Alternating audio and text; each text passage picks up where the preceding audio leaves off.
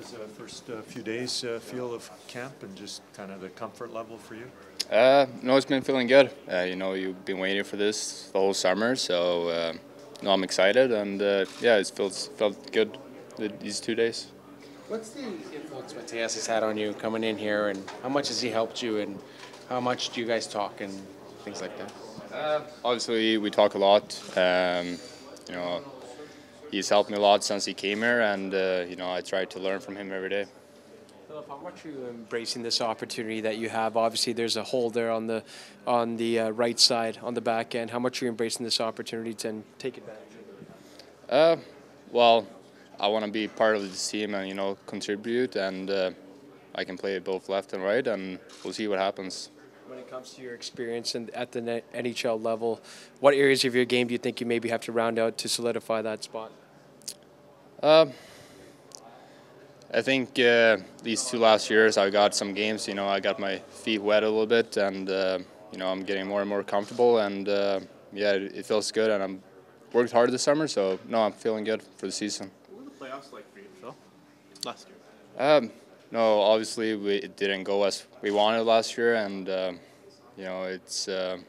was unfortunate what happened. And no, we're excited for this coming season, and hopefully we can do something better. How about you? Like personally, like you obviously had some minutes, you got in some games. Sure, you wanted to play more, like any player does. But how did you kind of feel like you were adjusting to that type of pace and that level of play? Are you talking about like? You yourself. No, I felt fine. I just tried to help the team in any way I could in the minutes I played last year, and no, I was feeling confident. It seems like there's, as somebody asked earlier, like a real opportunity for you to kind of grab it here. You're, a few years out of being drafted, do you feel like you're comfortable and ready to kind of grab a spot here? Yeah, for sure. I feel good. I feel confident, and it's been 2 good days here in camp, and I just want to keep that going. Do you feel like it's time? Like you've been around the edges here for a few years, and you were young, and now you're 22, and there's a job there, and maybe you're old enough now and experienced enough to take it. Do you feel this is your time now? Yeah, I feel confident in my abilities, and I feel like I'm ready to take another step in my game, and I want to do so too. So yeah, for sure. Is that I don't know? Is that pressure? And do you embrace that pressure? This is sort of the meeting between opportunity and preparation, and you're standing right there at the corner. I don't see it as pressure. I see it as, like you said, an opportunity, and everything I've been working through summers and seasons, kind of builds you up for the opportunity. So no, I feel ready. If you get a chance to play a regular shift with Matthias Ekholm, would that help you? Would that be positive for a young Swedish guy to play with Matthias every day? Yeah, I think it would be positive for sure. And, he's a big role model for everybody on this team. He's a really good leader too, so no, of course. Has your development up to this point been the way you want it to be? Are you ahead of schedule? Are you behind schedule? Are you on schedule? Are you comfortable with how things have gone leading up to this? Yeah, no, I feel good.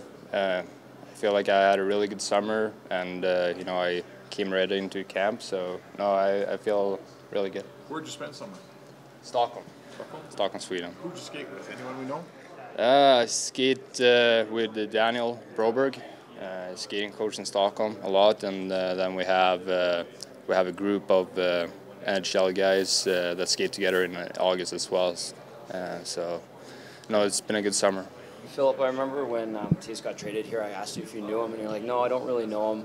Outside of being the friendliest Viking that we've ever met, what have you learned about him? And I know a lot of people think he's going to guide you, and he probably will this year, but getting to know the guy, Matthias Ekholm, what's that been like? No, it's been awesome. He's such a nice guy, and I got the opportunity to sit next to him in the locker room, so no, I've got to know him pretty well, and yeah, he's been really good for me and everybody else since he came to the team, and obviously he's a big part of this team. Sounds like there's at least one member of the coaching staff that had a chance to come over and visit you in Sweden. Can you tell us about that, and how did that help you, or what did you learn from that experience? Yeah, no, he came over and yeah, obviously spent time with me a little bit, and you know, got to see how I have it in Stockholm, and kind of see how I train there. So no, it was obviously nice and yeah, fun. What's the message to you? Just matches that he wanted to come over and kind of see how the summer been, and just hang out and talk.